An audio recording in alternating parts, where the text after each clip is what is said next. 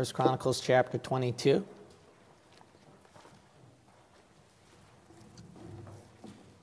I hope this message will not come out the wrong way. I pray that it'll be a blessing to you. To be honest, when I was writing the middle of this message, I wanted to change it, but I just went for it. So I think the Lord led this on my heart. Let's go to First Chronicles chapter 22. We'll go to verse 7. Now, King David, he's about to pass away, to go on with his forefathers. But he wanted to give final instructions to Solomon before he passed away. If I was in David's shoe, where I'm at the last moments of my life, and if you were to think about being in David's shoe, when you're about to pass away, there's something that you want to leave behind. And there are some things in your life that you feel like you are not able to do, but you're hoping that the other person that you talk to before you die will be able to take that with them and fulfill and live the life that you weren't able to do. Have you ever thought about that? Have you ever met loved ones before they passed away? You kind of got that impression from them. Picture yourself as a person who is dying on his or her bed, and imagine some things that you feel like have been missing in your life that you wish you could have done, but it wasn't just possible. So you're hoping that the person you talk to could live it out for you. Look at verse 7. And David said to Solomon, my son, as for me, it was in my mind to build an house unto the name of the Lord my God. But the word of the Lord came to me, saying, thou hast shed blood abundantly, and hast made great wars. Thou shalt not build an house unto my name, because thou hast shed much blood upon the earth in my sight. Behold, a son shall be born to thee, who shall be a man of rest. And I will give him rest from all his enemies round about. For his name shall be Solomon, and I will give peace and quietness unto Israel in his days. He shall build an house for my name, and he shall be my son, and I will be his father. And I will establish the throne of his kingdom over Israel forever. Now, my son, the Lord be with thee, and prosper thou, and build the house of the Lord thy God, as he has said of thee. Only the Lord give thee wisdom and understanding, and give thee charge concerning Israel, that thou mayest keep the law of the Lord thy God. Then shalt thou prosper, if thou takest heed to fulfill the statutes and judgments which the Lord charged Moses with concerning Israel. Be strong and of good courage, dread not, nor be dismayed. Now behold, in my trouble I have prepared for the house of the Lord 100,000 talents of gold, and 1,000,000 talents of silver, and a brass and iron without weight, for it is in abundance. Timber also and stone have I prepared, and thou mayest add thereto. Moreover, there are workmen with thee in abundance, hewers and workers of stone and timber, and all manner of cunning men for every manner of work. Will you pray with me? Father, fill within me the power of your Holy Spirit as I preach your word, and I pray that it'll be filled with Holy Ghost unction on high. It doesn't have to be from fleshly might, Father. You've proven that to me over and over again. I pray that this church will not rely on fleshly might for the sermon to convict them, for them to lose their shout and their spirit, their joy in you. I pray, Heavenly Father, that the sermon will reach out, that you will truly be present in here, and that the people can see that, and you'll be honored and glorified. In the name of Jesus we pray, amen. Amen. The title of my message, believe it or not, is actually my plea to you. If there is a wish that I want to be fulfilled, it would be based on this title. Enjoy the life I cannot have. I want you to go to verse 7. Verse 7. And David said to Solomon, my son, as for me, it was in my mind to build an house unto the name of the Lord my God. But the word of the Lord came to me, saying, thou hast shed blood abundantly, and hast made great wars. thou shalt not build an house unto my name, because thou hast shed much blood upon the earth in my sight. My first point is enjoy the sacrificed life. Enjoy the sacrificed life. Now, when we first read this passage, it sounds pretty negative. It sounds like a bad thing, that David, you have a lot of blood on your hands. Because of that, you cannot build the temple for me. Now, if you were in David's shoes, that's pretty unfair to say, God. David, he had such a strong desire to build the most magnificent temple that he can ever build for God. I mean, he was waiting for this day.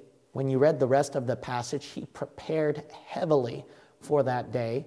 When he became king, he never wanted to build anything glorious for himself. All he wanted to do was for God and God alone, just build him the grandest, the greatest house. And God just suddenly, can you imagine how his spirit is totally discouraged when God says, you cannot do it because you shed much blood? I mean, being David, can you imagine where your mind is stirring and thinking, God, it's not like I wanted to shed blood. I know I conquered a lot of enemies. I know I killed a lot of them. But Father God, I had to defend my country. Solomon, he never knew what war was. Solomon, his son, never did war. So God said, I'm going to choose him to build my temple. That ain't fair to David. David had to shed much blood. He had to do a lot of sacrificing. He had to kill down a lot of enemies and hindrances so that his country can be protected and his kingdom can prosper. I mean, the one who's doing all the hard work, he should get the credit. He should get the task to build the temple, not Solomon. So that's pretty unfair to say. But it's not a bad thing when David said, I shed much blood because of that, I cannot build the temple. It's not a bad statement that David's pointing out. When you keep reading the passage, David is pointing out, I can't build the temple due to shedding much blood based on this. When we look at verse 18. Is not the Lord your God with you? And hath he not given you rest on every side? For he hath given the inhabitants of the land into mine hand. See, David is saying, I shed much blood. I subdued every enemy in this land so that I can give you rest. So I can give you the chance, ample opportunity to build the temple, to enjoy the fruits of my sacrifice, of the blood that I heavily shed. Verse 19, now set your heart and your soul to seek the Lord God. Arise, therefore, and build ye the sanctuary of the Lord God. Solomon was able to enjoy the fruits of David's conquest. The blood that David heavily shed. The sweat, the effort. Can you imagine stress after stress, strain after strain, labor after labor to conquer this enemy and that enemy? Make sure they get cleared out. I got to establish my kingdom. Make sure nothing interferes. I got to make it clean. I got to make it perfect. An easy setting where it's all ready for my son to build the greatest, grandest temple ever. Amen. That's the blood, how much blood and sacrifice David had to shed. But he can't live that life. And he understood that. He did that all just for Solomon's sake, so that Solomon could enjoy the fruits of David's labor where he is not able to do it. A lot of members do not realize this same thing, that everything that you have in this church is done because of a leader's labor and shedding much blood. A lot of blood was shed. A lot of enemies and evil spirits and hindrances were killed to build up this kind of a church for you. You don't realize that there was much blood shed for you to sit on the very seat that you are able to sit comfortably in, to hear the word of God spoken to you in this kind of a wonderful place that we would think is impossible. But impossibilities had to be fought. Impossibilities had to be conquered. Blood had to be shed so that you can get something like this. The simple question that you have to ask yourself, if you find this hard to believe, is what would happen if I would just quit now? Think about it.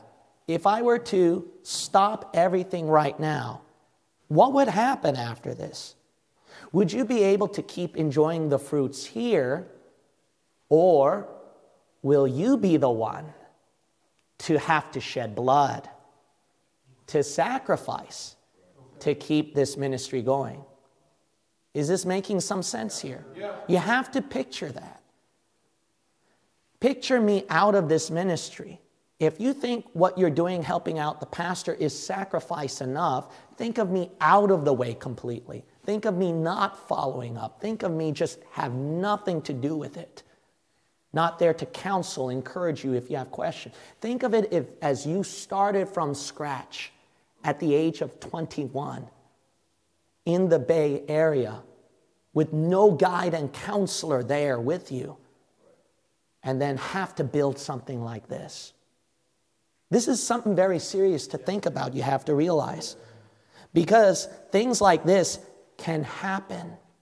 I'm not saying that I'm going away, but you have to realize there will be times in your life that there has to be shedding of much blood, or whatever you're able to enjoy.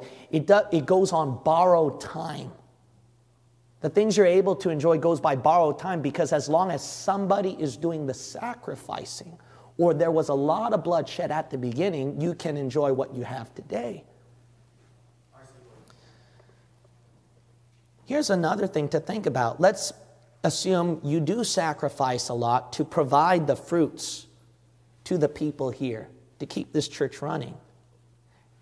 You as the leader, think about this. Would you be able to enjoy the fruits with your members if you're the one doing the sacrificing?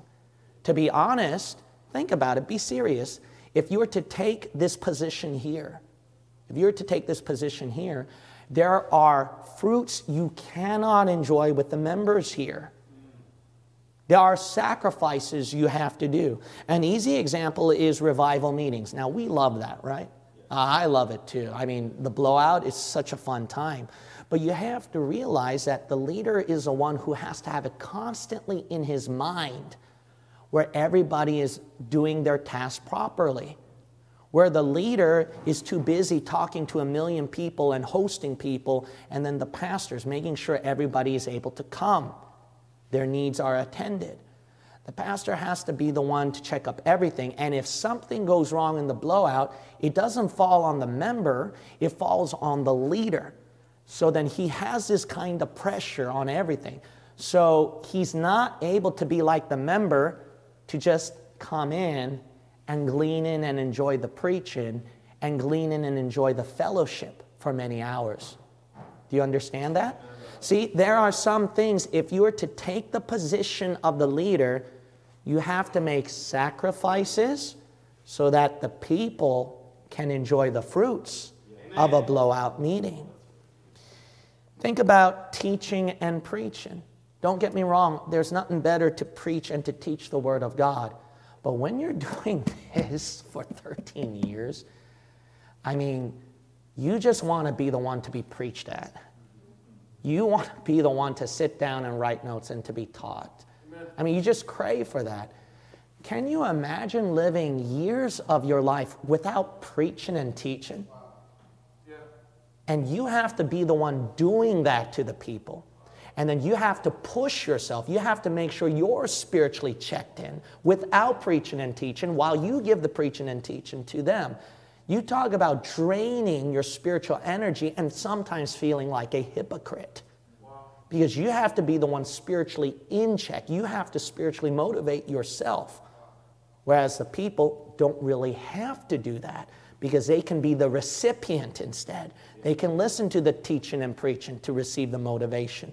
See, they get to glean the fruit, whereas certain leaders can't. Does this make sense? We don't realize the importance of what we have now and what sacrifices had to be made so that we can enjoy the fruits that we have. What's the point that I'm saying? You can live the lives of fruits that certain leaders or pastors cannot have. The life that pastors or leaders always desired to have. When can I be the person sitting down, hearing the preaching and teaching? When can I be the one to actually go on the altar and be able to have that experience to get right with God? When can I be the one to be able to just enjoy fellowship during a revival meeting and not think about anything going wrong? And if something does go wrong, I can just simply overlook it and encourage the pastor and the people that it's a good meeting. When can I be that person? When can I be that guy to be able to be the recipient? It's a life that certain pastors and leaders can never have. It's a life they have to shed blood, shed much blood. Why? So that you can live the life that I can never have. So my plea is, enjoy the fruits with the blood that was shed so much. Please enjoy that life that I can never have myself. My second point is enjoy the special life. Enjoy the special life. Look at chapter 22, verse 9. Chapter 22, verse 9. Solomon, he's a very special son. He has a life that is very special, believe it or not, that is different from David's. It's so special that God chose Solomon, not David, not Solomon's leader, not Solomon's king. Out of all the people, God should have chose David, but God chose Solomon because God saw something Solomon as his life being more special than his leader David. If you look at verse 9, behold, a son shall be born to thee, who shall be a man of rest, and I will give him rest from all his enemies round about. For his name shall be Solomon, and I will give peace and quietness unto Israel in his days. He shall build an house for my name, and he shall be my son, and I will be his father, and I will establish the throne of his kingdom over Israel forever. Can you picture yourself being Solomon, hearing all that? You would say, no, that ain't me. No, that don't fit me. You got the wrong person. You're putting me on a high pedestal. I don't think I'm that special. Really, Pastor? There's something that God sees in me that's more special than you? I find that hard to believe. If you were Solomon in charge of this huge kingdom, hearing about David's conquests, how he defeated Goliath, how he was able to conquer nation after nation, even his own people where nearly all the tribes were against him, and yet he was the one who was able to win against all of them. I mean, hearing all of that, would Solomon be confident and say, yep, that's right, I'm more special than David? No, he feels incompatible. He feels maybe even that David is more spiritual than him. And later on, we see in the Bible, it is actually true. David was more spiritual than Solomon. And I'm sure you feel the same way too, if God were to tell you, your life is so special, that is above the pastor here. That is above the leader here, that I can use for my glory. You might say, no, I cannot believe that one. Well, let's examine this text. The first one is in verse 9. It says, verse 9, behold, a son shall be born to thee. Skip down a bit, and I will give him rest from all his enemies round about. Skip down a bit, and I will give peace and quietness unto Israel in his days. God gave Solomon certain blessings that King David was not able to have himself. Rest from his enemies, prosperity in his life. And that's the thing you have to understand yourself. You have certain blessings, Solomon, that David does not have himself. You might say, really, I have certain blessings. Yes, for example, you have resources to minister to your needs. I mean, think about the unlimited resources. If you need a track on a certain subject, all you have to do is go to that track rack. All you have to do is simply ask one of the brethren and they'll help you out. You need a resource where even those who are watching online with the excuse, I don't have a Bible-believing church, you got this channel that meets all sorts of subjects and issues. And if you have a problem or a question, you could just email. Albeit we take a little while because I'm only one man, but we do get back to you. We do get back to you. Unless you're Lulu, then we don't get back to you, all right? And there are Lulus online. But the point is, we have all sorts of resources that minister to every need. Every month we have something special where we can enjoy fellowship, a fun time. Twice to thrice a week, some of you more than that, 5 times a week, you get something spiritual to feed you. I mean, what are the blessings of that? But a pastor is not able to partake in those things a lot of times. As a matter of fact, the pastor, a lot of times with certain resources, he would have to be the one that would provide the resource. He would have to be the one to research and find the resource for you. He would have to be the one. There are certain blessings you can enjoy that the pastor doesn't have. You have certain ministries and discipleships that meet your age level, that meet that either for men or female or whatever demographic that you have, it ministers to you. But the pastor, he's not able to partake in those things because he has to be the leader, unfortunately. He has to be the leader and make sure that they're running, not be the recipient to those blessings. See, it's important that if you have so much of this, enjoy the life that I cannot have. I did not have resources like this, you have to understand, even when I was young, even when I was attending other churches. This is something you want to take full advantage of that other people is not able to have. Being trained, being discipled, learning how to soul win, what a huge blessing. I cannot receive training. I have to be the trainer. What a blessing to just be with brothers and sisters in Christ, write notes, practice on each other. Learning doctrine, learning how to deal with problems and situations. It's a blessing. It's not a chore. It's not a work. It's not something to take lightly. This is something you have that I wish you would not waste time on. Waste weeks and months skipping on. That I cannot have. That I cannot have. A second thing in verse 9 is, notice it says, who shall be a man of rest, for his name shall be Solomon. Because of who Solomon is, he's a man of rest. His very name itself means man of peace. Solomon. Because of who he is, he gets a break from war. He gets a break from certain bad times. Because of who you are, you're not a leader, you're not a pastor, you get a break from certain things. You have to realize that when you come to pastor for counseling, that's something you can take full advantage of to enjoy, but the pastor, can he do that with the member? You might offer it to me, but one thing I learned from other pastors, that's a huge no-no. Why? You see me as this.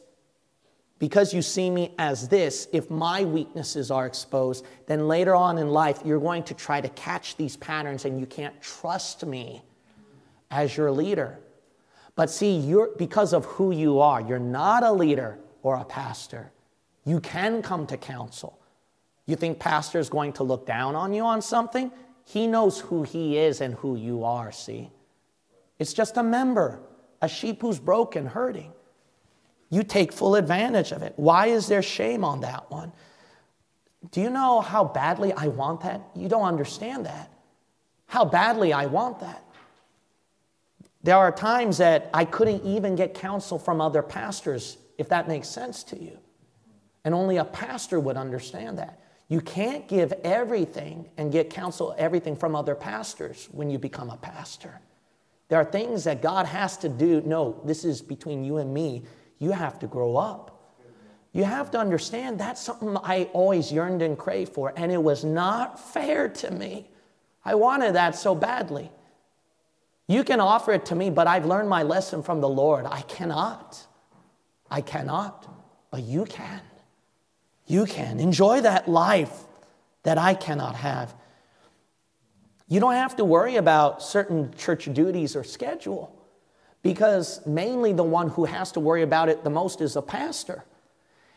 If there are certain duties that are neglected, forgotten, schedule that is out of sync, the responsibility ultimately is not you, but on the pastor. That's why he has to follow up. He has to write it down. He has to constantly have it in his mind because of who you are, see. You just want to help, that's it. You're not the one who is in charge of everything and where the ultimate accountability dumps upon. You're learning that, some of it right now. You're getting a taste of that right now. But there are things that you can still get away. But to the pastor, he has to pay the price. See, you are able to get a break that certain leaders and pastors do not have. You get a break where you don't have to follow up on people or rebuke people or set things in order. If you don't think that's a break, then I'd gladly switch positions with you. I like to see how you straighten out a member. I like to see you straighten out a member where they don't get discouraged and they don't come back anymore, and you can keep them in church. All right? See, this is not fun, following up on people, trying to rebuke if I have to. Find a certain level. Because of who you are, you don't have to do that with people. So enjoy that while you can. Here's a big thing, losing testimony. You can lose your testimony here and there, and then you'll be able to still come back. But it only takes, in my case, and it's game over. Am I perfect? No. Some people notice my imperfections, but those imperfections costed a huge price that I have to make up for. If I did a major one, then it's over for me. See, enjoy the life that I cannot have. Why get discouraged? See? Why get discouraged? This is not something to be discouraged about in your case. There are so many fruits you can take advantage of. Another thing at verse 10 is, he shall build an house for my name, and he shall be my son, and I will be his father. Here's another thing. You have the ability to do things that the leader or the pastor cannot do. Now, that's inconceivable, I know. You might think, no, pastor has so many abilities, no way I can do that. No, you're so special that you have abilities that I cannot do. You have talents that I don't have. I always desired to play the piano, you know that? Always desired to play an instrument. But you have it where I don't have it. And take full advantage of that. Some of you have certain talents that I don't have. What is it that you have that I don't have? Maybe you're good at talking to people more. Maybe the job and the occupation you're doing, you can help out this church. I know zero about construction. Do you know how heavily this church relies on construction? On just manual labor that you belittle? Even plumbing, even roofing. How heavily we rely on those people. Talents that I wish I always had. And I've seen pastors who had these talents and they're able to build better churches, but I can't. You have it that I don't have. There's something in your job. What is your hobby? What is your job you're good at? Why don't you take full advantage of that? Whereas I can't. There are tasks that you volunteer for that the pastor cannot do. You know why? Because he's the leader. That's who he is. He's a pastor. So he can't be the one all the time cleaning toilets, even though sometimes you'll see me here and there trying to. But why? I'm the leader. I'm the pastor. Those days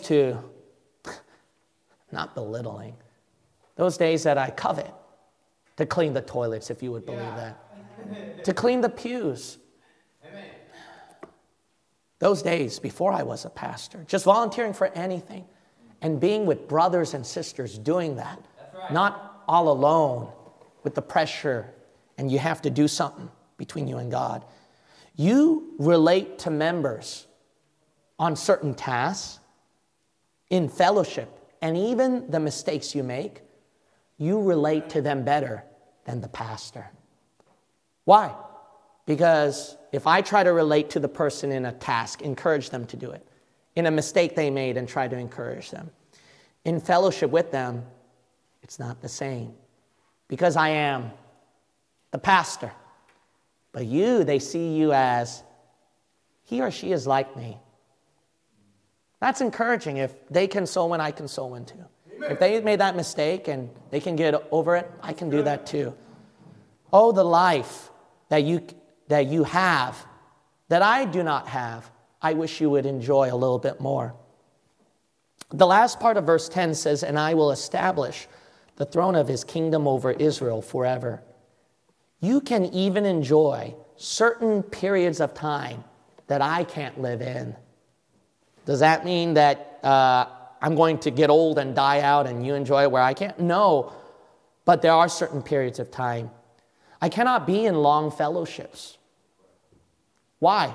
Because the long fellowship brings that closeness when pastors are supposed to put boundaries. You won't understand that until you become a leader or a pastor yourself. But that closeness becomes very dangerous where more vulnerability exposes itself and people will see it. I cannot be in long fellowships. I have to leave earlier. I have to turn down the offers. Oh, where I would go back home and say, oh, if I were those brothers and sisters where I can just fellowship till midnight like before. Those days. Why can't you enjoy it more? When I was a kid, I would be the one who was alone in the ministry and didn't have teachers really or resources really that would meet my age, my demographic. I was a pastor's son and my dad started from scratch. Here, you're getting them now. Kids, you can live the years in a ministry where I can't. I didn't have that many fun and games either. You get to live the years that I can't. Would you take full advantage of that? I'm not a woman, so I can't get women's Bible study. Sisters, to take advantage of it every Thursday evening. Amen. That meets your demographic. What a blessing. I cannot have that. Certain periods of time that I can't be in is a peaceful life, a fruitful life. There are times I get fruits, don't get me wrong, and I'm gleaning them. But that's not the majority of my life. Majority was shedding blood. Majority was at the foundation's pain and sacrifice. A lot of you here didn't have to go through that. A lot of you don't have to live those periods of time. A lot of you can just live in the fruitful years. Yeah. Where there is revival, where there is shouting, where souls are getting constantly saved, where there is brethren spiritually growing. You get to live those years. Yeah. Live those years where I can enjoy the life that I cannot have. You don't have to shed blood when somebody did it for you. The third point is enjoy the successful life. Enjoy the successful life. When we look at verse 11, the Bible says, now my son, the Lord be with thee, and prosper thou, and build the house of the Lord thy God, as he has said of thee. If you keep your hand here, go to chapter 28. Chapter 28, and then we'll look at verse 5 through 6. Verses 5 through 6. David instructs Solomon that God has chosen him to build this grand and glorious temple. When you hear that, that's a lot of work. Whew, that's a lot of pressure. Whew, you sure you want to dump all of that on me? I'm too young. Look at verse 5. And of all my sons, for the Lord hath given me many sons, he hath chosen Solomon my son to sit upon the throne of the kingdom of the Lord over Israel. And he said unto me, Solomon thy son, he shall build my house and my courts. When Solomon first hears that, you can imagine, it's scary. It's a scary thing to take on a huge task like that, especially at his age. It's not really encouraging. You're going to build the best temple in the world. And then in his mind, so you better do a good job at it. But even though you're not as talented as David, you better start working on it. That's a lot of pressure on his part. But if one were not to see so much of the work, the pressure part, the same person would have recognized that when God told him that I chose you to build the temple, they would have recognized that at that statement, it wasn't God giving him work. It was more so a chance to enjoy prosperity. If you look at the main text again, chapter 22, verse 11, notice the first word he said. It wasn't work. It wasn't get under pressure. You better do a good job. It wasn't anything like that. In verse 11, now my son, the Lord be with thee, and what? Prosper thou and build the house of the Lord. When he told him to build the house of the Lord, it wasn't, hey, you better do a good job and there's a lot of pressure on your hands and it's going to take a lot of work. You're going to have to work very hard. No, it was more so when you build the house, he was telling him to prosper, to enjoy the fruits, to live the life of success that David prepared for him. When you first hear about something that you should do in church, the first thing in our minds quite constantly is we see it as much work. We see it as something scary. We see it as something as a lot of pressure, so I better do a good job in this. That's why when we come to the things of church, it turns off a lot of people. They don't want to get involved in discipleship, training, have a chance to preach or teach or join soul winning or fellowships and stuff like that because they see that as a lot of work. Even coming to church itself, they pressure themselves and see that as a lot of work, when in reality, it's not so. David shed much blood, not so that you can work to get to church, so that you can finally enjoy a good church meeting. It's prosperity. It's to live successfully. It's not to work. It's not to get under pressure. But you know why we see this so much in church as work rather than prosperity? Do you know why you see the world as prosperity and enjoyment rather than church? The simple answer is you spend very little time in church, and you spend most of your time with the worldly life. Worldly home, worldly work, worldly school, worldly peers around you. Very little time with brethren, very little time in church. And because of that, you are able, think about this, if you spend 10 hours or 12 hours or 20-something hours in a whole day living life in the world, you'll see glimpses and moments in the world to enjoy. And then when you add it all up together, because you're so used to living life in the world, you think there's that much enjoyment in the world. But picture if you spent that much time in church, see that? If you spent that many hours in church, you see these little glimpses of enjoyment. And if you spend that much little time in the world, wouldn't you see there's this much to enjoy in church too? See, that's the reason why. More time in the world makes you see more things to enjoy in the world. You need to switch it around. More time in church makes you see more things to enjoy in church. But just these little moments here and there, you're not going to see it. And that's why you can't enjoy the life. You can't enjoy the life that the pastor, the leader, has sacrificed to give out to you. You can't live it. All I want you to do is just to live it. It's not working. It's not to get stressed or pressure, far be it. I just want you to enjoy. Finally enjoy the fellowship that worked so many years to build. Enjoy the church service that took so many years to build. Enjoy the ministries that took so many years to build.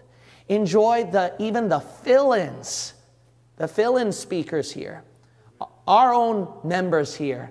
Enjoy them that took so many years to build. Enjoy the life that I cannot have. My fourth point is enjoy the sustained life. Enjoy the sustained life. If I talked about previously enjoying the successful life. Now let's look at verse 12. Only the Lord give thee wisdom and understanding, and give thee charge concerning Israel, that thou mayest keep the law of the Lord thy God. Then thou shalt prosper, if thou takest heed to fulfill the statutes and judgments, which the Lord charged Moses with concerning Israel. Be strong and of good courage, dread not, nor be dismayed.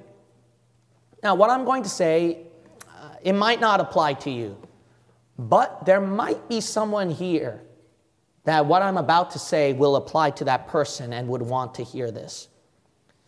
Perhaps the reason why you don't take advantage of the blessings and the fruits here that was sacrificed for you is not because of disinterest. Maybe it's not because of disinterest or disbelief, but more so of fear. It's probably you're afraid because with all this great blessing on you, you're afraid once you partake in it, you might be the one to mess it all up. You might be that one that I don't want to be that one when I come to church when everyone's fired up, when everyone's having a good time, that I'm the stumbling block. I'm the one that ruins the meeting, so I'm not going to come back to church. Come on, keep that. There's probably no one in here that has that, but maybe I'm speaking to one of you or somebody here that has that. You know what? You shouldn't be afraid. You know why? God said right here at verse 11 and 13, he said, verse 13, dread not, nor be dismayed. Why? Because just follow what I tell you to do.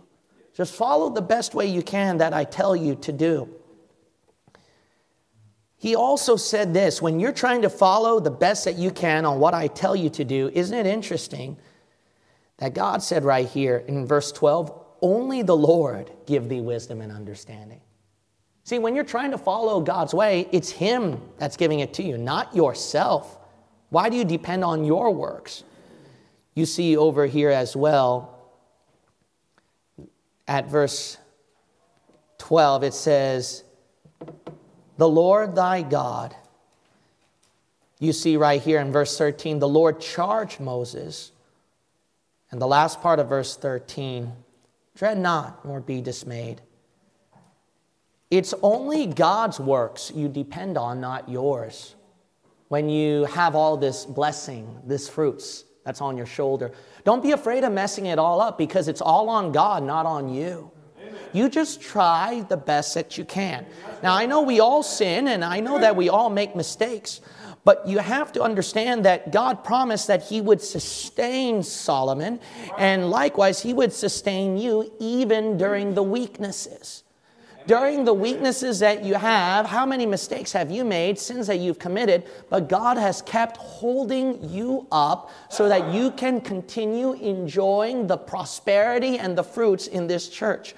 You are not disqualified from enjoying this. Do you understand? You are not considered unworthy to partake in this. Do you understand? This is something that God promised to give to you. Just try the best that you can. And when you fall, pick yourself back up, because you're not the one picking yourself back up. It's God that's sustaining you and keeping you up. He'll keep you up. He'll take care of your mistakes. I mean, isn't this encouraging that David, who's probably a greater leader than Solomon, that he made serious mistakes too? He committed adultery and murder. But look how God sustained his life and put him on such a high pedestal that Solomon even feared to take. Isn't that amazing? If God can bless David that much with his serious mistakes that he made and sustained him, why can't God sustain you? Enjoy the prosperity, the fruits while you can. I mean, didn't you also know that Solomon's wisdom surpassed his own leader's wisdom? That's something that you can never picture 1,000 years, but only God can do that. Only God can sustain him with that. What did God tell Solomon? I'll give you a wisdom, discernment above all other kings that were before you and even after you. I mean, God's saying Solomon that much. What makes you think you're incompatible, you're unqualified to glean the blessings from this church and think that you're unworthy and you don't come anymore? You don't take up certain tasks in this church and try something for the Lord. What makes you think you're so unworthy to do that? You don't believe in your God that much that he could sustain you and make your wisdom maybe even one day surpass the leaders? That's something. That's only God and not you. That's only God and not you. And if you were to think only God and not yourself, if you were to look at God's sustenance rather than your mistakes, if you stop seeing how important your mistakes are above God's sustenance, then maybe you can do something with your life. Enjoy the life. Enjoy. So enjoy the life that I won't be able to have. My last point is enjoy the set life. Enjoy the set life. You know, everything is set out and laid out for you. If someone won a lottery, assuming $1 billion, okay? I know, hypothetically. Ooh, that's huge, right? And said, hey, here's the $1 billion lottery that I won. I'm going to give it to you. Now, I know what you and I are going to do, all right? You and I are going to go, oh, thank you so much. You know, you and I would take that. You and I would grab that. Wouldn't you be so thrilled and enjoy every ounce of it as much as you can? Now, let me ask it in this way. What if somebody went through great trouble in working very long hours to give you the $1 billion? That would be a lot more serious than what? You would take that and, man, you would take it seriously and enjoy every moment of it. You won't waste it. You take it with much gratitude. But let me ask it in this way. What if it took many historical time periods? What if somewhere at the BCs, somebody worked long and hard to build up something where the next generation could own and enjoy it? And then after that person died out, the next person took over and worked hard and saved up to build up a net worth, a richness and prosperity that the next generation can enjoy. And then the next generation did that through the time of the Grecians to the time of Rome and the fall of Rome, throughout the Dark Ages, and throughout the time of the prosperity of America. Let's say it just went on and on and on and on up to the year 2023. And they saved up $1 billion net worth for you to enjoy. Now, what would you think after that? I'm not going to waste this. I'd be the biggest fool in history to waste this, to not take advantage of. You know, didn't you know Solomon was that one? Look at chapter 22, verse 14. Chapter 22, verse 14. Now behold, in my trouble. He went through great trouble. I have prepared for the house of the Lord 100,000 talents of gold. Verse 15, moreover, there are workmen with thee in abundance. So David and many people went through great trouble to give this $100 billion net worth for Solomon when you calculate his temple and his riches. You know how big this was? All the way to almost the beginnings of the Old Testament. Look at chapter 24. The Bible lays it out for you. Look at every historical time period and person and worker that was laid out for Solomon just for that day. Just for Solomon. Look at chapter 24. Now, verse 1. Now, these are the divisions of the sons of who? Aaron. So here is the priesthood from the beginning of Aaron laid out. All ready for Solomon. Look at chapter 25. Chapter 25. Notice that David and the captain of the host took all the musicians from the book of Psalm, you have to realize. Musicians from the beginning of time. They prepared all of them. Look at chapter 26. Chapter 26. Concerning the divisions of the porters of the Korhites was Meshelemiah, the son of Korah, of the sons of Asaph. Go back and back and back. And then verse 28, notice right here, 28. And all that Samuel the seer and Saul the son of Kish and Abner the son of Ner and Joab the son of Zeruiah had dedicated. Wow. It goes all the way back to the beginning of Kings. That was laid out for Solomon. Wow. Look at chapter 27. Now, verse 1, now the children of Israel after their number, to wit, the chief fathers and captains of thousands and hundreds and their officers that served the king in any manner of the courses. Verse 2, over the first course for the first month was Jashobeam, the son of Zabdiel, and his course were 24,000. Go on and on and on. It goes all the way back to what? Verse 16. Furthermore, over the tribes of Israel. It goes all the way to the beginning of the 12 tribes of Israel. Do you understand that? To Genesis. To Genesis, all of that was laid out in preparation for Solomon. For Solomon to glean and to enjoy. He would be the greatest fool in history, where Jacob was waiting for a prosperous life like that, where Moses and the Levites wandered in the wilderness to lay this out, where David had to shed much blood, where Saul started out as king. I mean, he would be the greatest fool in history to turn down over $100 billion net worth and make it the most prosperous kingdom ever. He would be the greatest fool, and he was. He was. Because he sinned with his wives, and he split and ruined that nation that took centuries to build. Wow. Centuries. Solomon started the split and the downfall of everything in Israel. You know why Israel don't have Solomon's days? Because of Solomon. That idiot. The greatest fool in history. The greatest fool in history in spite of so much wisdom. Isn't that amazing? But, you know, your leader and many Christian forefathers took great trouble through centuries, where the apostles and early Christians bled and died, being torn apart by lions. Waldensians have to memorize verses to lay out manuscripts for your King James Bible. The Great Awakening revivals and missionaries where they had to go to foreign countries being all alone so that people in those nations could hear the gospel. Where the Great Awakening revivals and the people had to lay it out. All of this, and foundation with foundation of people who studied where you don't have to study. Dispensational doctrine from Scofield to Ruckman. And here you are, more than... Do you realize more than $100 billion net worth that you have? You would be the greatest fool in history to waste something like this.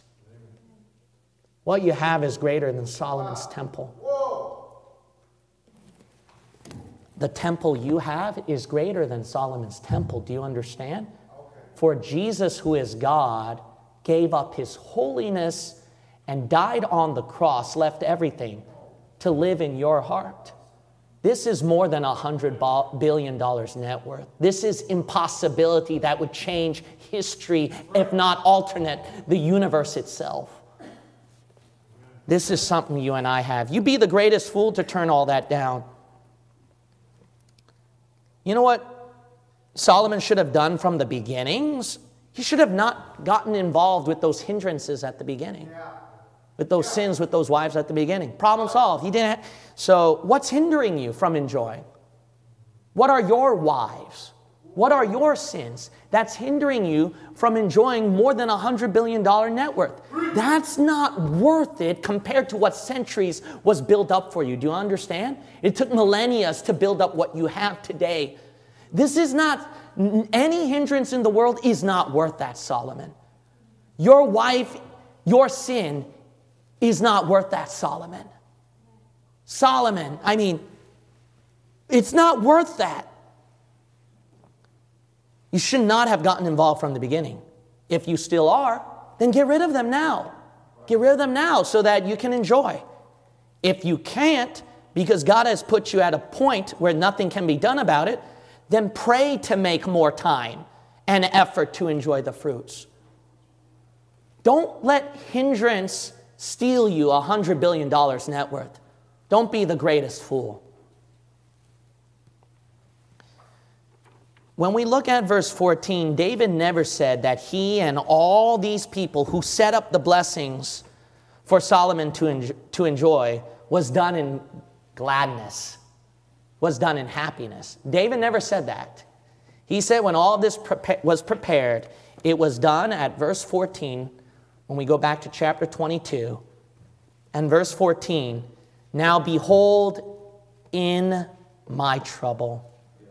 He did it in trouble, not in happiness or in gladness.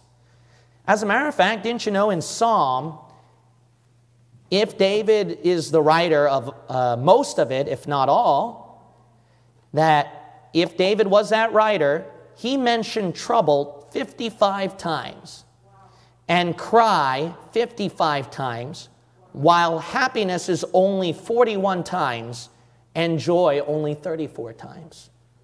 Why? He built all this in trouble so that it was a life of trouble that Solomon didn't have to have.